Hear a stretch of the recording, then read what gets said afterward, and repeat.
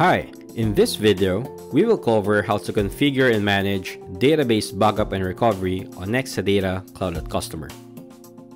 In this demo, I will demonstrate how to configure the database backup settings and how to restore a database on Exadata Cloud@Customer. Let's take a look.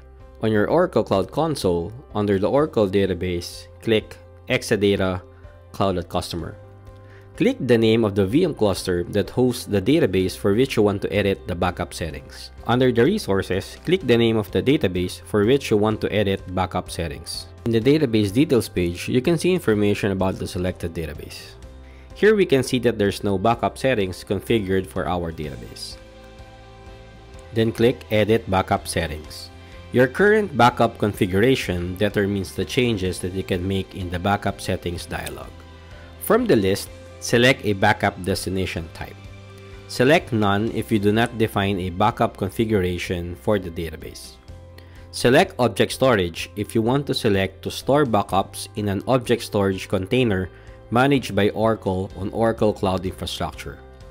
Select NFS if you want to store backups in one of your previously defined backup destinations that uses network file system storage.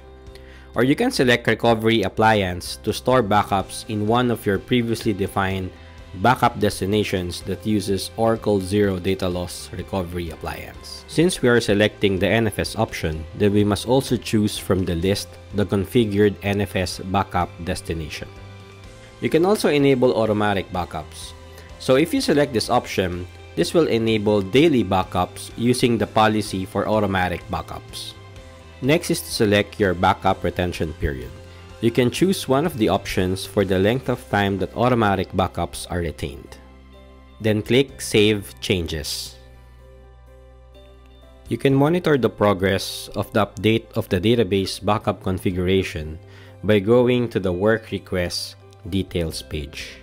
Then wait until the database backup configuration process has completed successfully. Here in the database details page, you can view the information about the selected database, which includes a list of the available backups. Now, let's try to restore a database. Go to the VM cluster that hosts the database that you want to restore. Then in the VM cluster details page, under the resources, click the name of the database that you want to restore. Here we can see the database details page that displays information about the selected database. Then click Restore Database. Then select one of the following options to restore the database. Restore to latest. The database is restored and recovered with 0 or least possible data loss. Restore to a timestamp. The database is restored and recovered to the specified timestamp. Restore to SCN.